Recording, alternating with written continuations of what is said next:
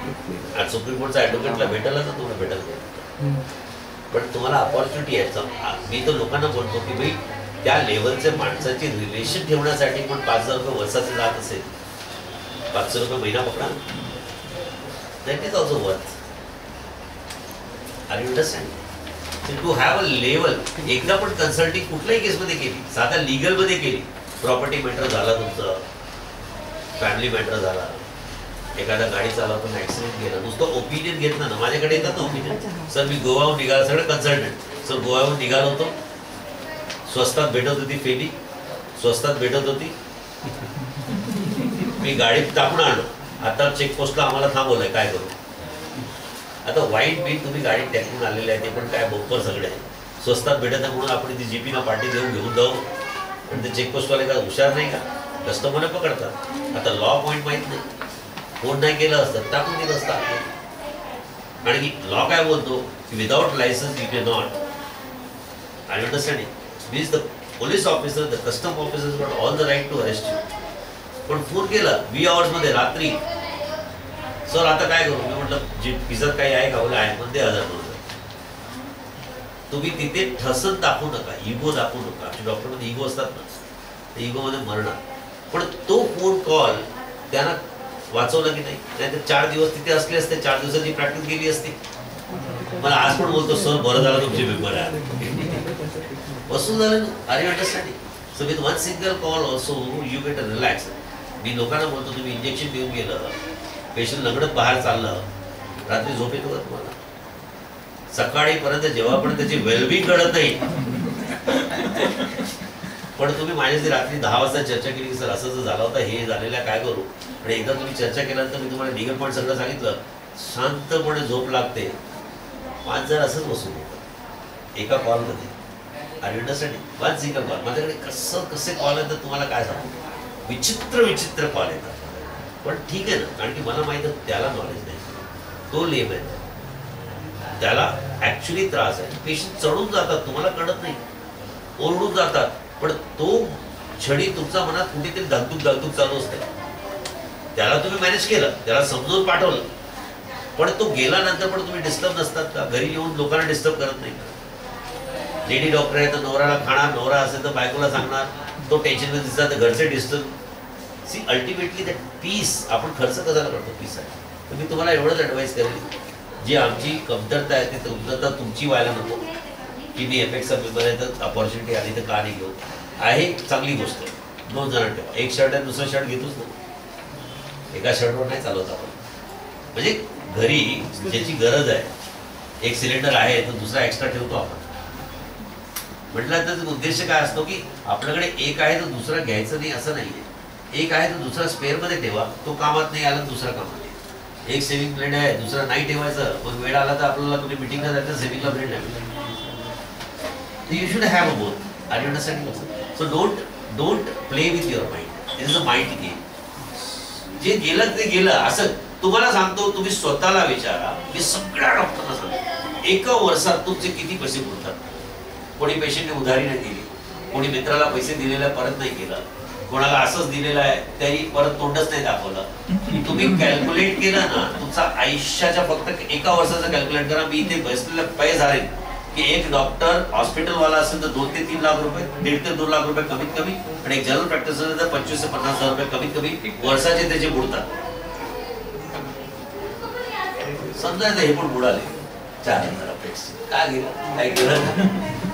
पण तुम्हाला आणखीन एक सांगतो, मी माझ्या डॉक्टरला सांगतो की तुमचा पैसे वसूल करून देण्याची गॅरंटी आहे. आम्ही काय बोलतो, एखादा पेशंटकडे तुमचा 5,000 तक बाकी आहे, पेशंटला तर माहिती 5,000 द्यायची, तुम्ही त्याला काही बोलत नाही, तुमच्या समोर दुसऱ्या डॉक्टरकडे जातो, तुटलेला पेशंट, तुम्ही कधी विचारलं काय बोलत नाही, तो पण बिंदास आहे, ठसतही जातो, काही नाही करायचं, त्याचा ऍड्रेस पत्ता मला द्या, तुम्हाला काही नाही करायचं. मी नोटीस पाठवतो, सुप्रीम कोर्टचा ॲडव्होकेटची नोटीस जाते ना, तो दुसरा ॲडव्होकेटकडे गेला ना तर तो पण ॲडव्होकेट केस नाही केला, दुसरा 5,000 साठी ॲडव्होकेटकडे जाणार, तिसरा त्याला माहिती मला द्यायची, तो तुमच्याकडे प्रेमात मांडवली, आज नाही 3 दिवस चालेल, 3 देणं, असे 4 वसुली झाले तर पैसे वसूल. R you understanding? So you have to be wise. पैसे निघणार, कसं काढणार, काय काढणार, आम्ही तर बोलतो, आमचा मेंबर आहे ना, पहिले आम्ही नाही द्यायचं, सर्व्हिस आज देतो. आमचा मेंबर आहे ना, त्याने जाऊन एक 500 रुपयाचा शर्ट पण घेऊन आला ना दुकानातून, आणि पहिल्या वॉशमध्ये खराब निघाला किंवा टॉप घेऊन खराब निघाला ना, आम्ही बोलतो आम्हाला फोन करा ना, 500 रुपये तुम्ही मेहनतीने कमवले.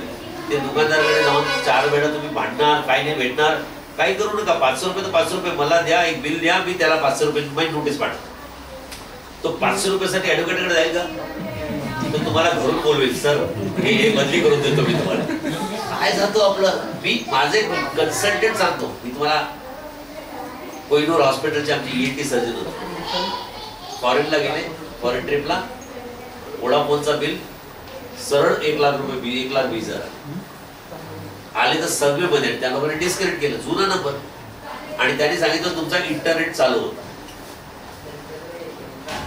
आजही त्याला विचारा, मला वाटतं काय ENT सर्जन कोहिनूर लाटायचे, एक नोटीस पाठवली होती वोडाफोनला, 1,20,000 कुठे. शेवटी ते मांडवली करून जे ओरिजिनल बिल होतं ना 20,000, त्याच्यावर आले आणि 20,000 म्हणून नंबर चालू होता. 1 लाख तर वाचले. तुमचा एक ऑप्थॅल्मिक सर्जन आहे, एअरलाईन्स मध्ये गेला होता फिरायला, तर मलेशिया एअरलाईन्स कॅन्सल झाली, तर त्याला येताना खूप त्रास झाला. मला फोन केला, सर कुछ होगा काय? मला ले ना लागे ते. मला माहिती नोटीस टाकत, त्या लोकांनी त्याला रिफंड दिला पैसे. बेसिकली त्यांना पण सर्व्हिसची भीती आहे, बदनामीची भीती आहे. आणि तुम्हाला सांगतो, तुम्हालाच एक नोटीस आली तर तुमचा हाल काय होतो. तर गव्हर्नमेंटचा काय होणार? तुम्ही तर एज्युकेटेड आहात, use it. If you don't use it, you lose it. आणि अमाऊंट काय केलं, 15 रुपये रोज. चला एक चहा नाही पिला तर 15 रुपये वाचेल.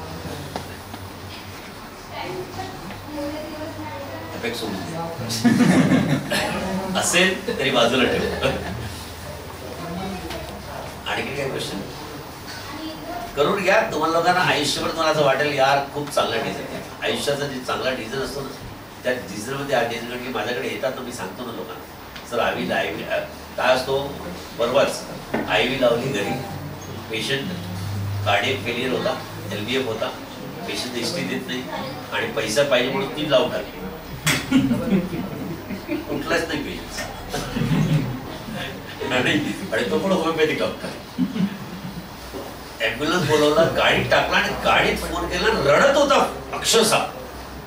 मी म्हटलं काय झालं बाबा, तू सांग, तो मला सांग पेशंटची. बोले सर मेला आहे.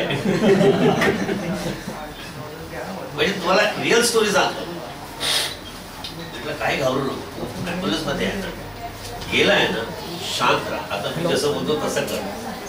मी ते दुसरा कन्सल्टंटला फोन केला, माझा मित्राला, म्हणजे आता मेडिको लिखित म्हणजे एवढ्या लोकांना मदत केलेली की लोकांना वाटतं की सरांसाठी काहीतरी करू. एक फिजिशियनला फोन केला, श्रीदेवी हॉस्पिटल कल्याणला. मी म्हटलं बाबा एक ॲम्ब्युलन्स येते, त्यामध्ये डेड बॉडी.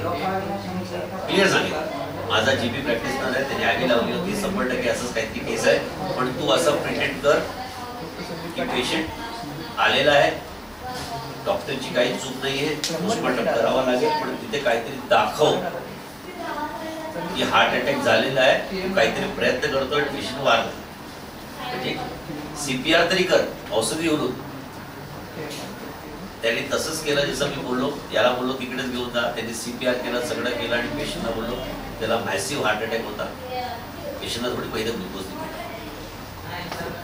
थर्ड पर्सन बोलतो ना, त्याला कोणी बिलीव्ह करत. डॉक्टरने बोललं असतं कधी बिलीव्ह नाही केलं असतं. ज्याने IV लावली त्या डॉक्टरने सांगितलं असतं ना हार्ट अटॅक झालाय, तो कधी